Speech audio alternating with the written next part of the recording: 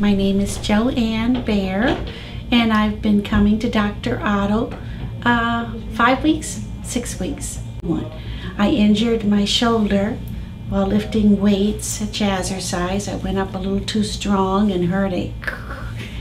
And the first impulse was to go to Walgreens and stock up on Aleve and Tylenol, but I decided to, since he handled my migraine without medication for the first time, I thought, okay, this is not half as bad as a migraine, but painful, that I would get through it without any Aleve or over-the-counter medicine, and it's feeling much better.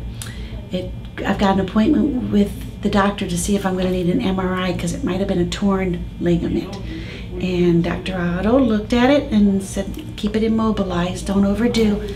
But most importantly, I'm icing and resting it and don't need all the Aleve and medications.